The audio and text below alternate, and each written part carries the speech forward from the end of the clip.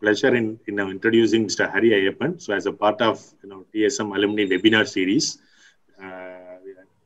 first of all, thank you, Mr. Hari, for approaching us, and we are able to touch, get him. And he said instantly, he said, okay, why not? So we can have that. So Mr. Hari Aiyappan belongs to the TSM MBA class of 2000. He's a director, head of data technology and analytics, Deloitte Global Financial Advisory India Private Limited. Mr. Hari heads the data technology analytics practice at Deloitte, based out of Mumbai. He has over 18 years of global experience in analytics, technology, and innovation, working with various organizations in India and the US. He is an accomplished leader with a focus on building high-performing teams and a rich experience in leading large offshore practices. His expertise spans multiple emerging technologies, including advanced analytics, artificial intelligence, Internet of Things, intelligent automation. Those are the buzzwords now, you might know. Hari has partnered with teams across geographies and believes in bringing together the best talent to find and deliver the right solution and insights at the right time. He is a strong believer of open innovation and works closely with various Deloitte member firms, academia, and alliances on various analytics initiatives. Hari holds a BTech degree in mechanical engineering from University of Calicut, an MBA from Thiagarajar School of Management, Madurai, and an MS degree in industrial engineering from University of Alabama. So thank you very much, Hari, once again. So over to you. Thank you so much, Dr. Balaji. It's my privilege. Thanks to Dr. Samusivam, our esteemed director, Dr. Balaji, who's been constantly in touch with me, Dr. Gautam and Dr. Vignesh, who I was able to connect as well. And more importantly, congratulations to all of you for being part of TSM, corridors that I've walked and I still cherish. So yeah, it's crazy times, right? I mean, I realized how our lives have turned turtle. So my little daughter, she was annoyed one day and she was quiet. So I actually told her, you're on mute.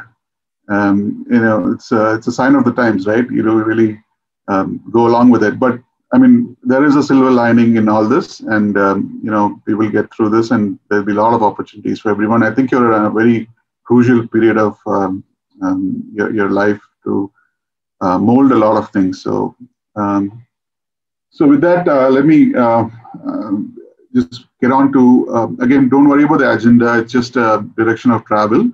But broadly, just an introduction, methodology and analytics, a couple of business use cases, and of course, a little about what we do in at Deloitte Analytics, and maybe ending with a little on the near-term outlook on analytics. So again, I would like this to be an interactive session. So I don't wait till the end of the presentation. Feel free to provide your inputs as well. A little about the topic, right? So why did I choose the art of analytics as a topic? So more the technology. I mean, in my point of view, there's a lot of, it's become a commodity, right? You have information everywhere, right? So people can learn new skills. It's like Napoleon theory. Like if you put enough energy into something, then you will have the output which is proportional to what you've put in. So people can spend time and learn a lot of things, and that's what a lot of people in my team are also doing right now in terms of upskilling themselves in a lot of technologies and so on. What really matters is creative problem solving, and what you need now is to differentiate yourself. I mean, it's a cliche to say out of the box, but you really need to think about solving problems smartly and identify, which is the best option, rather than just going with your structured way of thinking. And I'd like to also add that you need to connect the dots. So it's a very philosophical thought, but you need to have peripheral view in terms of what's happening around you, and being agile in terms of getting on to new stuff, or and it relates to the problem solving. So quickly, I'll tell you a story. Most of you, or some of you, would have definitely heard this. So those who have not heard, it's a puzzle. So if you can give me an answer, that'll be great. So quickly, there is a farmer who had borrowed money from a moneylender, a wicked moneylender, probably wicked moneylender, and then he's not able to pay. So the moneylender said, let me marry your daughter, then I will write off your debt. And they were really, horrified listening to that. And then moneylender said, okay, let fate decide this. They're walking on a, pebble-laden path, and they said, I'll pick two stones, right? A black stone and a white pebble, and I'll put this in the money bag. If you pick up a white pebble, then you'll be let go. So he picked up two stones, and the girl noticed that both of them were black stones, right? So what could she do? She could do three things. She could either refuse to take the stone. She could either tell that he's cheating, or she could say that I'll sacrifice myself and go ahead with it. So these are the three options, and she had to choose. Can anyone tell me what other possibilities are, or how did she get out of this? Just 10 seconds given the time that we had. Yeah, so again, so she picked up one black stone and accidentally dropped it into the path of the pebbles, right? So what was remaining was the other black stone. And naturally, the outcome is, it seems that she's picked up, what remains is the white stone. The natural outcome is that she's picked up the right pebble. So instead of, trying to vex over what you've, problem, you need to find out there is always a solution. That's what I've learned in my life for everything. So just going on to that, experiences from what my life, and there have been a lot of distinguished folks, and I've just tried to squeeze out the juice from what I've learned so far. And hopefully this is useful to you. Every personality is different, but these are some characteristics which will keep you in good stead while you work, right? And in life, I guess. So first is communication. Like I said, there's a lot of people will think I'm technology competent, but unless you are able to communicate and tell the other person what you mean, your credibility is diminished immensely if you don't communicate properly. Right, I've seen that in action a lot of times when people who are really good at technical aspects, they don't really sell the idea, so to speak, and they fall flat. So however much you argue that it's not a big part, communication is important. Ownership.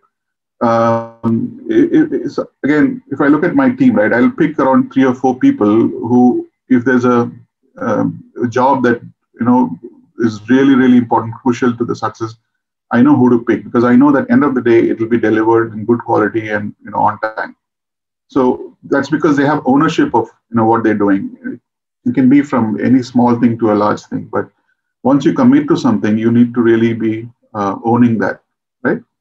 Attitude, it's a given. You need to have positive attitude, especially in these times, where there's a lot of things that the headwinds, and you need to really say that I can get over it. I can do a lot of good things. The other favorite of mine is punctuality, right? And that's crucial. As a culture, I think we really have taken for granted that, time, we will go with our time, but you have to respect other people by, being punctual. I can't stress enough of how much that will do good for you if you are punctual. Even in small things, if you practice that, right? Attire, right? Mr. Satria, who I call fondly as Satria Uncle, I've never seen him.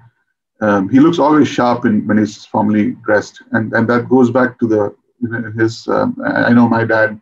If I wear something which is not really good for a formal, he'll give me a hard stare. It really.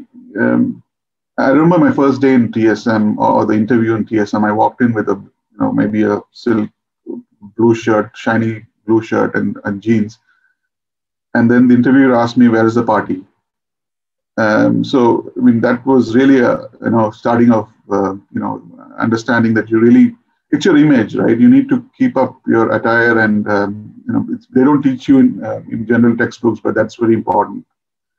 Having fun is crucial, and not going too much, but you know the drill, right?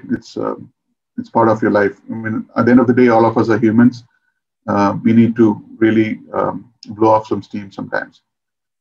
Don't fear to fail. That's, I think people who try fail. So if you try that, if you fail, it means you're trying. So you need to really get over being afraid of failure, and you should take up new things. Adaptability. So I was not talking to Dr. Sambasimam about my work in the US when I was studying there. He had done his PhD from there, and I did my master's. So I was working for a center there, and it was during the 9/11, and all of a sudden I lost all my funding, right? Because I was working with the army, an army base, and no international students were there. So there's nothing you could do. So I took up jobs in the police department, but it was a glorified, like what we call as a watchman in India. The freezing cold, you need to report back on any incidents happening. But again, you need to really see what. And I've been out of a job for a year when I went back to Kerala. We had a farm. I was looking at alternate things to do, and then I realized I need to get back into industry. And then a lot of people helped me. I mean, just being adaptive to and learning new technologies and so on. So hopefully that resonates with you. But I thought I'll start with this a little bit. Getting into the analytics, right? I'll pause. Any thoughts, comments, or you reserve this is, this is more generic topic, but let's get into the analytics. I don't have to tell the MBA students about Frederick Taylor, or he is largely acclaimed as the father of scientific management. He had done a lot of studies in time management, and subsequently Henry Ford hired him. So there's a lot of analysis that happened way in the 19th century. This particular one is a good story that I thought I'll share with you again. There was a cholera outbreak in London in 1854, where about 600 people died in a couple of weeks. And, so there's this doctor whose name was John Snow, who mapped the incidence of, cholera and was able to visualize that most of the cases were around a certain water pump, right? In a street called Broad Street. You really need to look at the data and look at, what you're looking at to make sure that, we find the answer to this. And he found the answer in a water pipe, and they subsequently removed that pipe, which saved a lot of lives. So analytics visualization has been around for quite some time. I would argue that even it's as old as mankind, when just looking at markings on the caves and stuff like that. But it's a good way to look at patterns and data. Talking about data again, this is again a question for you all. What do you see in this data? Data is not always it's not given to you in a very good form. Yeah, go ahead. I can see someone. Does someone wants to answer this? Couple of.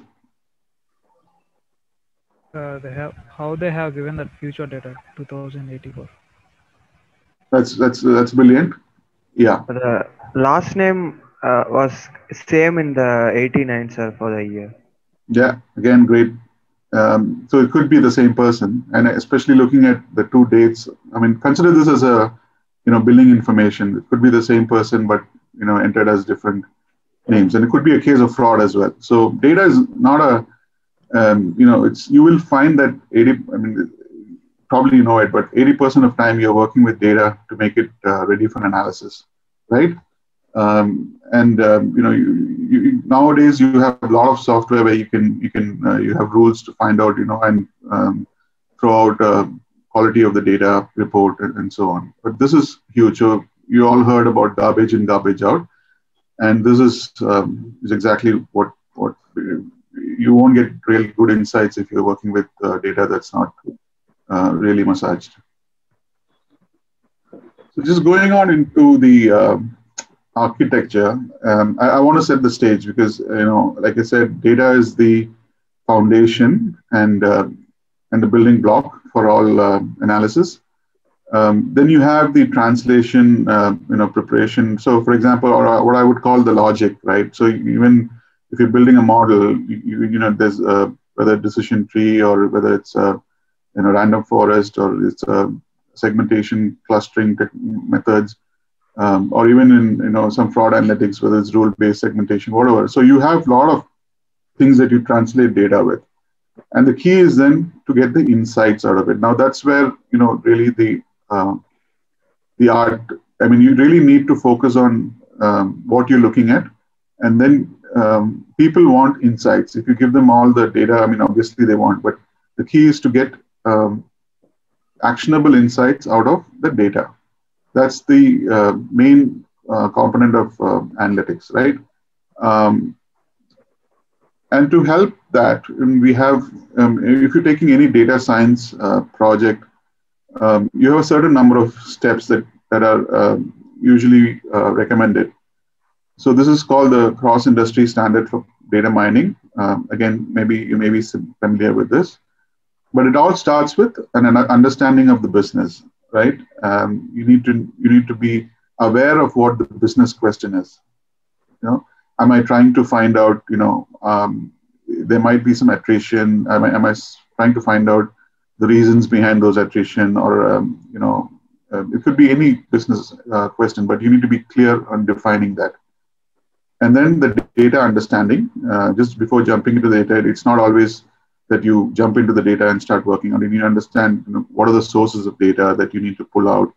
It could come from point of sale, it could come from invoices, it could come from financial information. So multiple sources of data, and you need to have a clear understanding of what data you're going to work with. The data preparation, I told you, could be. I'll go a little bit into more of that, but that's also a key skill that data analytics folks, they could use tools like SQL or Oracle or Informatica, and there's multiple tools that you work with in terms of preparing the data. You could have a modeling, it could be a simple descriptive model, or it could be a predictive model. But again, you need to see what is the best model that you need to use for converting those data into information, right? Evaluation, obviously, you need to monitor, and then you need to deploy. So there is cycles in this. Sometimes you need to go back to the business understanding and then come back to the modeling and so on. But generally, this is the framework for data analytics and modeling and data science projects. I thought I'll share with you some of the business cases to give you a flavor of what analytics can support. So let's take some customer segmentation example, right? I mean, you don't have to go too far or too fancy. My mother had actually started, when she was 65 years old, she started a stitching center, right? So it was basically, they had dresses and stitching, and she was able to employ about 6 people. But she asked me, Hari, what are you doing? You're working on analytics, and can you help me find out who my customers are? I'm struggling with it, right? I don't understand, because a lot of people come into my center, and I really don't know how to maybe reach out to them, or maybe reach out to more people who are like them. So it's a simple case, right? If you look at the business understanding, the question was, how do my customer segments look? And how do I position more materials to attract the right customers, right? So I mean, there could be a needs-based survey that's sent out, or cards that are collected when customers come in with their all the details. So we know what their typical age are, what their some of them may need immediate service, some of them may need a variety of dresses in the store. Some of them may even need good parking in front of it. So there's different people whose priorities are different. So basically you get those data and then you use one of the segmenting methodologies. There are numerous methodologies. I mean, so let's take K means, which you define number of clusters as K, and see how you can segment those customers and identify. So basically, it's a method where within segments they are most alike, and across segments they are most varied. So there would be a segment who are probably younger, working women, and who needs and their profile and their needs are different. So it's very powerful. Once you have the data, once you have the methodology, and once you have, it's very powerful to provide the right insights. Right? You would otherwise be sending mass campaigns to people, and it would probably waste your money. So that's one example, right? The other one you all would be familiar again is how does Netflix recommend movies that you like? Now, I watch a lot of Netflix right now, and from working from home, right? So how do they? Sorry, someone was asking. Okay, so how do we identify based on historical view of your views? Netflix is able to whether it's an a priori algorithm, or they use some algorithm to basically identify what your preferences are and target those most likely to be watched movies. So again, it gets better hit rate and so on. Again, it follows the same process, or it could be for product bundling, right? So if you go to, I don't know, maybe some retail store, you see a toothpaste with a toothbrush. Obviously that's a very intuitive thing. There's this famous story about beer and diapers, which probably you know or you'll be reading about, which most dads who go to buy diapers buy beer as well. But that's again from an analysis. I mean, it's not pulled from the clouds. So all these are analytics process. But again, I like to stress that you need to. Anyone can do the modeling part. Well, not anyone, but anyone who's trained well enough can do the modeling part.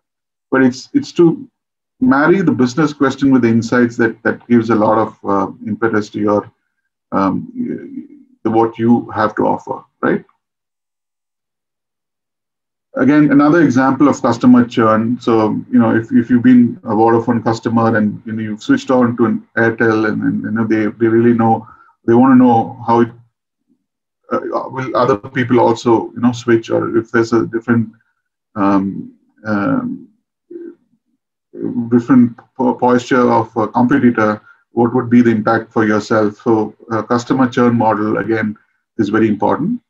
Again, these are customer examples, but this can be in supply chain. It can where you're doing a procurement analysis and you want to find out how I can make sure that I reduce the accounts receivables for a company. So this is I'm trying to give you a methodology here in terms of what the process of analytics would really look like. So again, just to step back a bit, this is fundamental anyway. So, but I thought I'll let you know what the different types of analytics are. So we have the descriptive, which is what happened question, right? So it could be a sales analysis, right? So in the past month, what was the sales, and and visualizing that trends and so on, right? Then we have the predictive analytics, which again you're aware now. What is likely to happen based on the past experience and so on. So how do I choose who is worthy of a credit or not, right? It depends on a lot of things. So then it will basically predict who's likely to repay your loans and so on. So that's the kind of analysis that's used in predictive. Prescriptive again is so when I was again in Alabama, so there was a project that I did which basically needed to find out how many checkout counters you need to have in the cafeteria. So how do we know how many counters, even in a large retail store, Reliance or something like that, to meet the demands of the crowd, right? If you have too less, it's going to be a chaos. If you have too much, then it's going to be a waste of money. So you need to have an optimal things. You can do simulation, you can do water for other cases, and so on. Forensics again is an analytics where you kind of use the AI, you can do image processing and identify if there's maybe even if parts are going to fail, and train some models to identify which ones are likely to be anomalies. So broadly, these are the various types of analytics. Just going to my team. So we are about 70 plus people in the data technology and analytics team, which focuses on financial advisory, right? And the reason I want to tell you about this is to see, in the industry, what are the types of skills plus, what are the general. So again, let me go to the slide and then I'll tell you some more about it. So we have a team that does data management, like I spoke about, and that's pretty much the bread and butter of a lot of analytics, the analytics team itself. Because without that fundamental layer, we cannot proceed to other, at least the analytics part. So we have people working, like I said, on Tableau, Oracle, and then visualization through. We have people working on data management like SQL and Oracle and Informatica. And we also have people with visualization skills, along with the insights, the mind for insights, right? The advanced analytics team is more of data scientists. So their background is probably, well, let me step back here. So most of the team are quantitative background. And it's not, I'm not a big believer that, I am a mechanical engineer, so I feel passionate about analytics, and most of the people in the team, they have computer science engineering or IT or quantitative. They have some sort of computer background, which I think it's not really required if the person is they can learn, but it just gives a layer of they have some background kind of thing. The advanced analytics team has a lot of data science folks, right, which is more on statistics and modeling, and it's more for pointed business questions. Okay, so they answer questions, where should I locate my store, or like I said, what's the product mix that needs to be done, or how is the pricing going to affect this, etc. So they work on the modeling part. And they use tools like SAS, SPSS, Python, whatever. Alteryx is a workflow analytics tool. So just to, I started my career with SPSS, using a lot of SPSS to do a lot of things. But things have now, at least there's a lot of open source software and so on to do this. We of course have the big data. So if you want to analyze maybe Twitter feeds or Facebook posts or whatever, then we have people who work on Hadoop technologies. Automation, especially in professional service firm, right? 80% of processes can be automated, and I'll probably show you a video if you have time on one of the automation work that we've done. And again, tools like Automation Anywhere, UiPath, Blue Prism. And then maybe customized scripts using Python. So all these can be used for automation work. Solution development is more your front-end technologies, right? So we build web portals, so that's the team that does some. Again, these are not in silos. People, any projects, these people come together to build assets and solutions. So just wanted to give you a feel of the different technologies that we use. Any questions on this? Just take a pause. Fair enough. So let's move then. Again, this is really close to my heart. So like I said, most of the analytics folks, they're very good at technology and tools and data management and things like that. But really, you need to ask the right business questions to provide the right insights. That's the key, right? Without that, I mean, if I give you a data set and you jump on it, then I'd probably be discouraged, because everything starts from the thinking starts from the business end of things, right? That's the key takeaway from this. So basically, although your execution is from left to right, as you see it, your thinking needs to be from right to left, right? So that's the key. And now you kind of understand this. So again, I am on hotspot. Like I said, it's very uncommon that we have an internet outage here, but if I'm trying to you.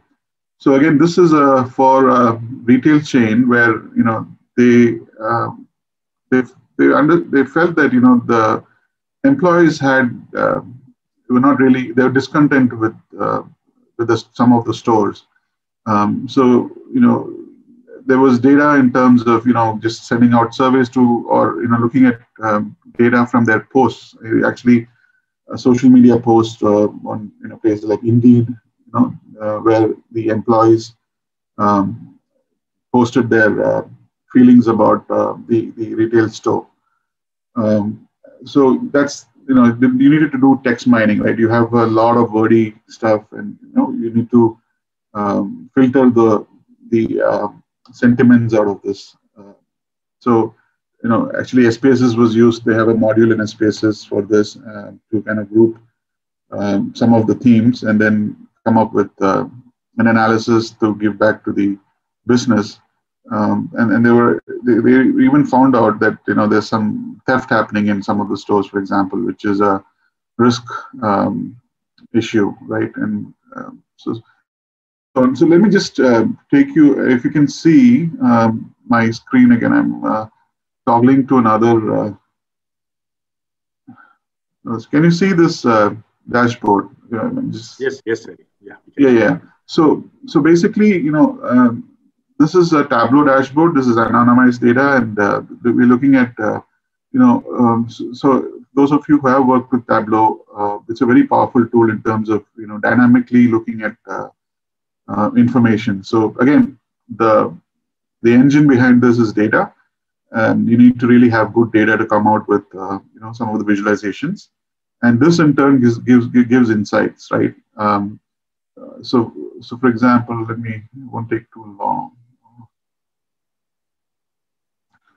So it gives me feedback about how many people talked about workplace environment, and I can look at it by let's say rating, right? I want to look at people who rated poorly. Oh wow, here's someone saying job is absolute garbage.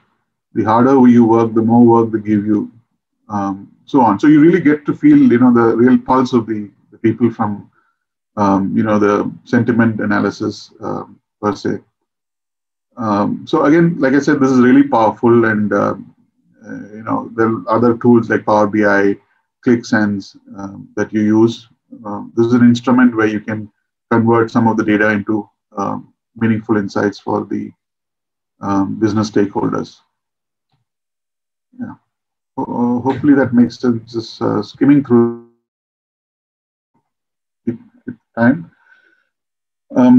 Procurement analytics again is an example, right? So one of our global wine companies, they wanted to understand the vendor, the invoices, and whether there's a spend leakage. I mean, we're talking about a huge conglomerate. First, the slideshow, Mr. Hari. Sorry for interruption. Oh, sorry, no problem. Yeah. Thanks for letting me know. So basically, it's a huge organization with data spread across multiple countries. So disparate source of data, and you need to first unify those, and you look at creating a database, just bringing together information that you want, and then analyzing it. So I have a demo, but maybe I can share this later. So basically, what it does is looks at vendors across different geographies. They were able to unify the data and get insights of and save millions, right? And basically, they're looking at multiple locations. Yeah. So again, this is another automation one. So basically, what we had a problem, right? So we had a manual task of getting financial information from kind of a research tool called Perfect Information, and we needed to collate,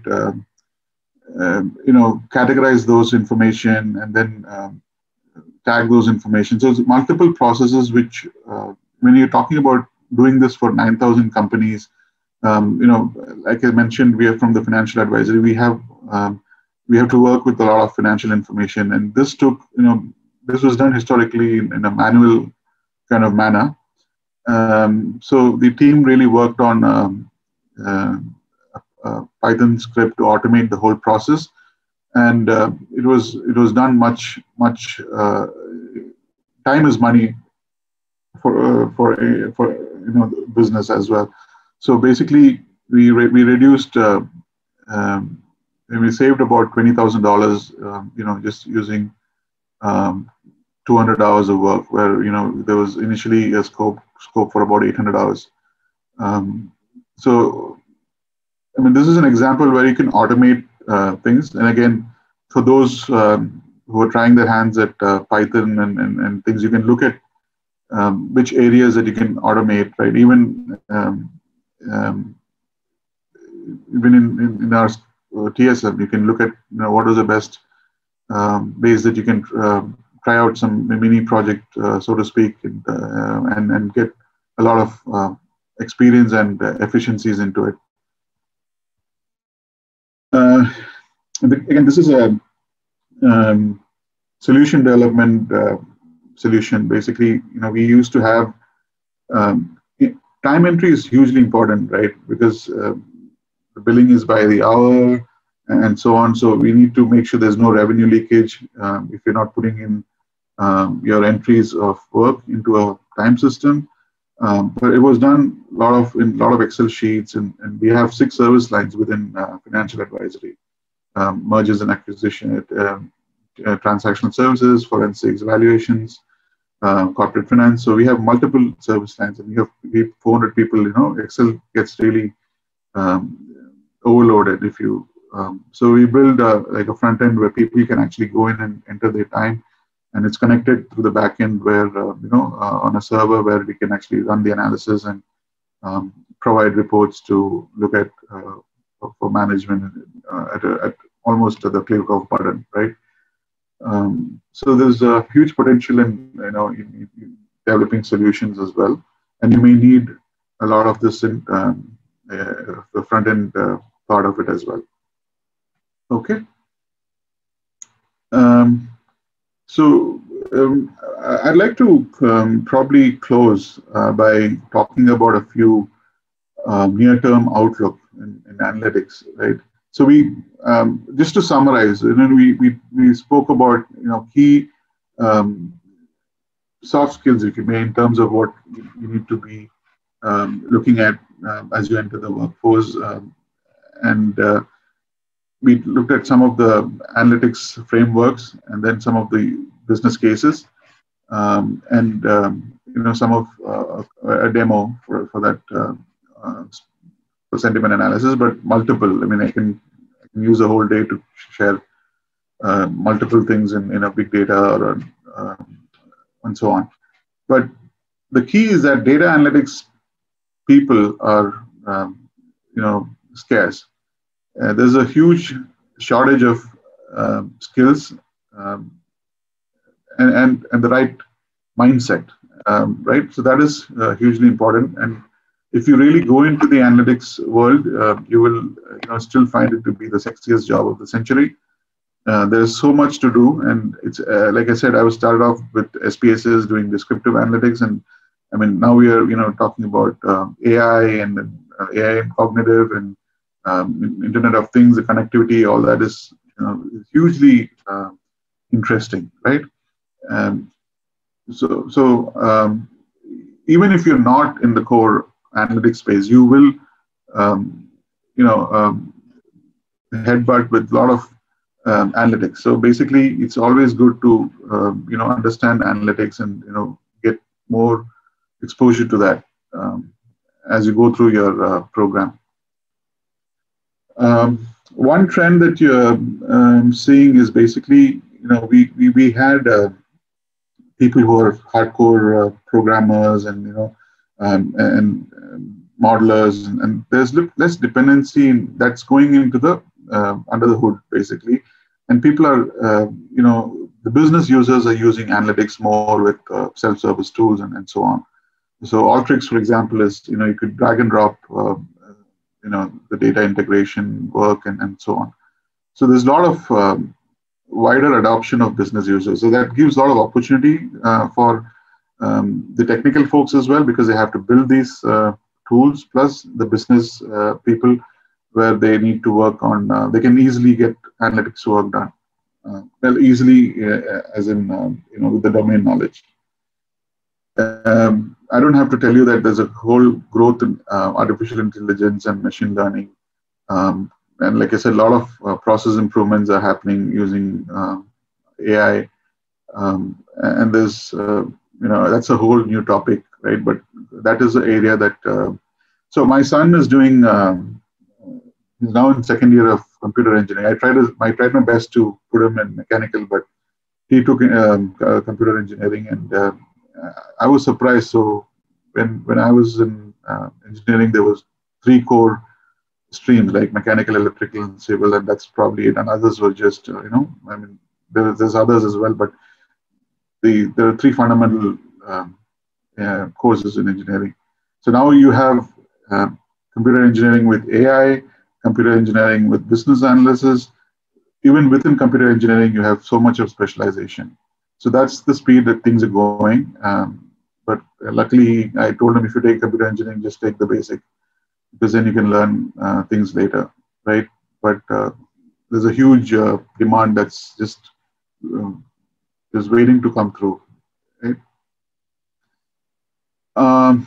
Now, data, there's a lot of difficulty managing data. One is there's a lot of data coming in.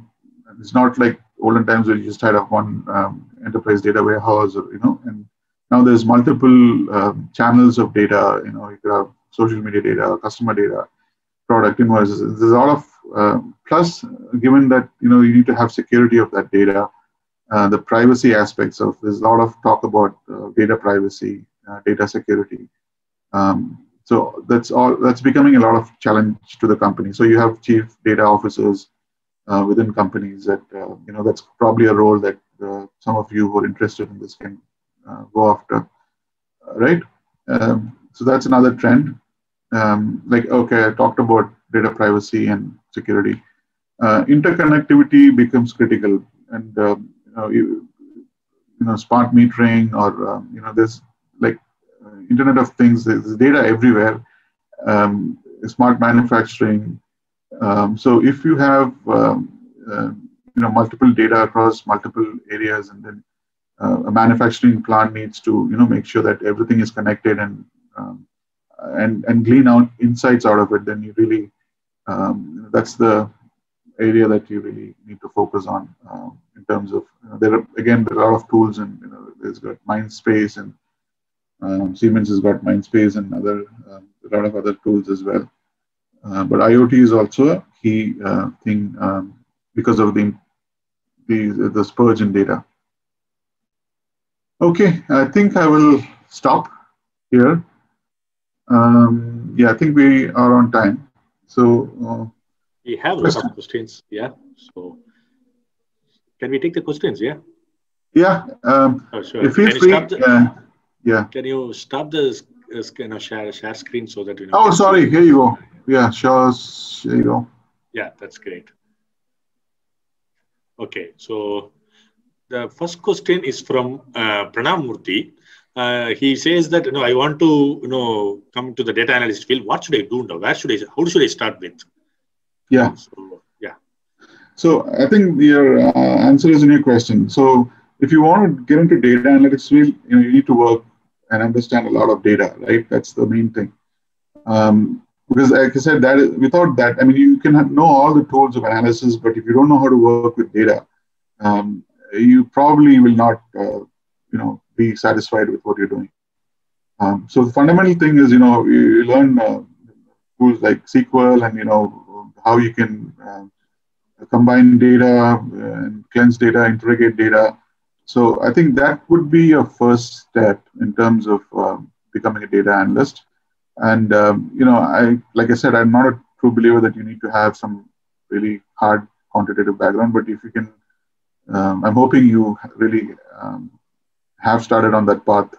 So my answer would be, yeah, I think work on the data, and then, like I said, always look at the business, and then you'll be thrilled to see what you can get out of the data, and then that will, that'll lead to a lot of other experiments, if you like. Yeah. Sorry, I cannot hear you. Yeah, so thanks. Yeah, I can hear you. Bharat Sai has this question. All right, do I have to take any other certifications courses, apart from the MBA which is pursuing, to make the career in business analytics? Any skills or certification courses in which you recommend, so that that's most sought after? Yeah, it's helpful, right? I mean, yeah, you should know to do the job. That's the first certification. The second, with this, again, you have to choose which, like if you're working on cloud, you have Microsoft Azure certification, and if you're working with SaaS, there is a SaaS integration certification. So in your area, there will definitely be, or if you're, either AWS or whatever, big data, you have certification. It's always good to be certified. So again, I think my thing is, yeah, if you have time and money, you should get certified. Yeah, I think that gives a stamp of credibility for you. So don't take my word that, just do, I think you should take a certification is my answer. Absolutely.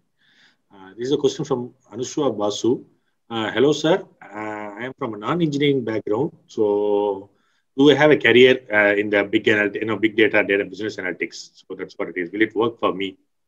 Basically, I'm a non-engineer. Do I have any prospects in this field? Yeah. So like I said, a doctor really found out where the cholera starts, right? So it's not your background, it's your mindset. So anyone who's keen to learn it, again, I'll be very honest with you. My programming skills are pathetic.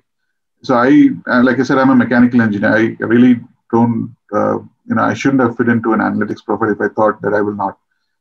But it's my mind to explore and, to investigate that really helps me as an analytics person, right? So there was this question that, I was working in Houston, and then the company that I was working was sending huge direct mails across all zip codes in US. So, I looked at earlier there was a tool called MapInfo, which is, again, a lot of users can use it. It's not rocket science. And then I kind of found out that only certain block groups were responding to that campaign. So why send the whole? I mean, you're wasting money for the rest of those segments. So it's it's becoming easier, right? It's becoming easier to work with tools in analytics. So it's more of the mentality and the art that really matters in analytics. But if you're hardcore, developer in .NET, and I'll take my words back, because you need to know real good coding to do that. But there are areas in analytics where you can really shine. And one more thing I want to add is you need to have functional knowledge. So if you can work in a company with, let's say, energy company or a financial company, and understand what the process is and understand where you're a subject matter expert, that will go a long way in kind of helping get you a lot in analytics as well. Absolutely. Yogesh, have this question in the sense, what kind of qualities does a MBA graduate should have to make it a career in data analytics? You said, analytics is one. How does an MBA fit into it, right? So what kind of qualities he should have? Yeah, she should have. Yeah. So again, I think MBAs have an edge, right? So if I look at my team, there is about 6% of MBAs in it, and I think it's too low. The reason being, MBAs can grasp a lot of, like I said earlier, right? If it's in HR or analytics or anything, they can understand the theory and concepts behind a lot of things, and that makes the analysis more stronger. And again, like I said, communication is key. You need to really be able to. There is a lot of gap in terms of people who create the insights and people who talk the insights, and you need to really convey what insights are there. So I think MBAs can really get into that area where they can really summarize the insights that is out of any analytics work and provide it to management. So that is a key area that you should look at as well, where you really filter it out and present to the core, the business stakeholders that this is what that you need to do. This is a question from Mr. Afsal Samir. You like to specialize in marketing, right? So he says he's asking the question to you, how analytics is going to help for a marketing aspirant like me? Yeah.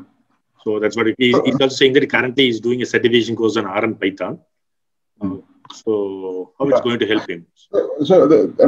You probably are aware of marketing analytics, right? So even in analytics, you're finance analytics, you're pointed to finance, and there is supply chain analytics, HR analytics. Marketing analytics is a huge. Most of the use cases, or at least a couple of them, like segmentation or churn analytics, all that comes under marketing analytics and campaign analytics and so on. So I think it's good that you narrow your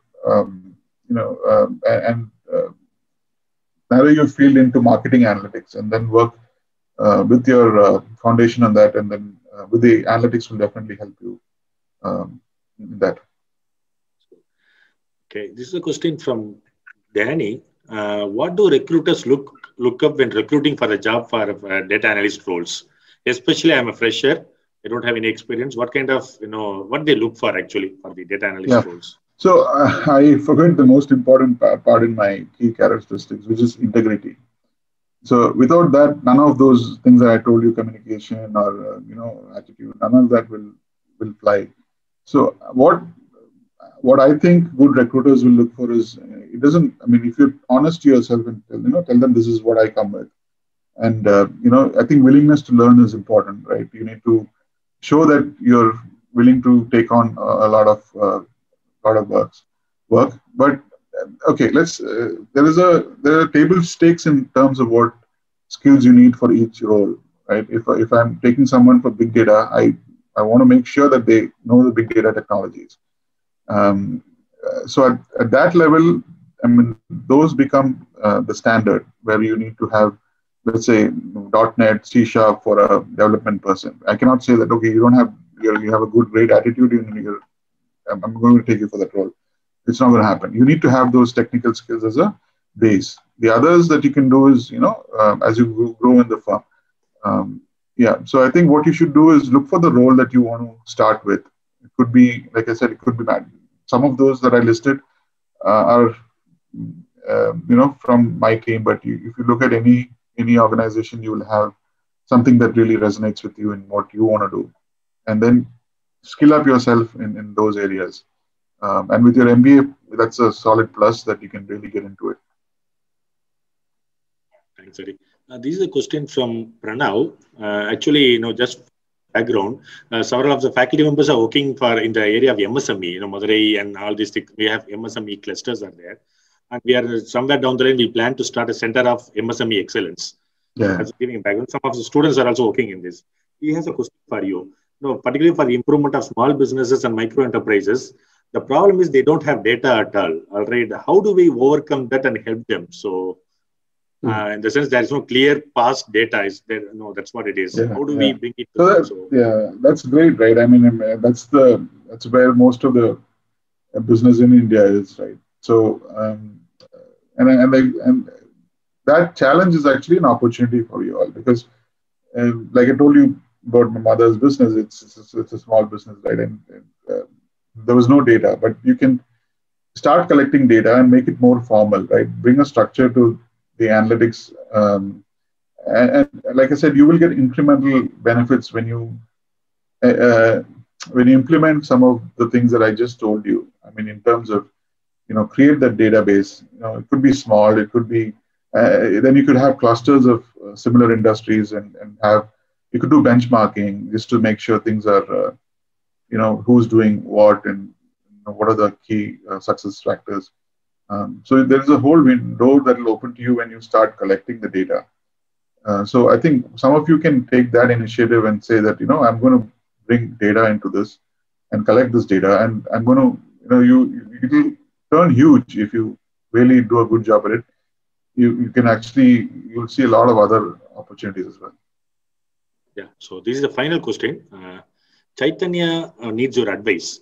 Right, he's confused that should I take a data analyst job, which is more fancy or sexy, whatever you say, that's most glamorous word, or should I take a specialization related jobs like core finance, core operations or whatever it is.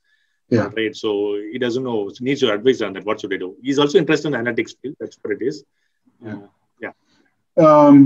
So I mean, the very fact that you're asking this question, so analytics is probably in the horizon, right? I mean, it's not top of mind. So I think, I'm not the one to recommend, but if I were you, I would take a core job first and then learn about the analytics so that you get those core skills, because it seems to me that you are maybe solid in one of those core areas, which is equally important, if not more. Yeah. That's the most valuable advice you got, Chaitanya. That's fine.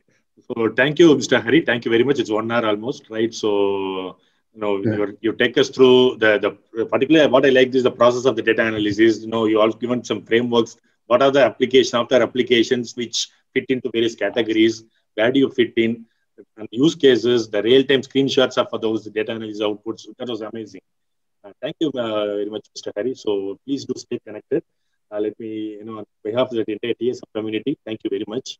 As I said, the director told, once the situation becomes normal, please do visit our campus anytime. Absolutely. Yeah, absolutely. It's a pleasure always. Yeah. Gautam, you want to say something? Thank you, Hari. Thank you, Hari. It's actually a great learning for all of us, and also for the information sake, it is our first alumni talk of this academic year. The newly batch are there. So we're very lucky that we got a person like you. So at least they should learn, they should know that their legacy is that much great. Yeah. Thank you a lot. Yeah, that's good. I appreciate that. Yeah. Thank you so much. Thank you, Mr. Hari. Thank you all. Thank you very much for your time once again. Have a great day. Thank you, students. Okay.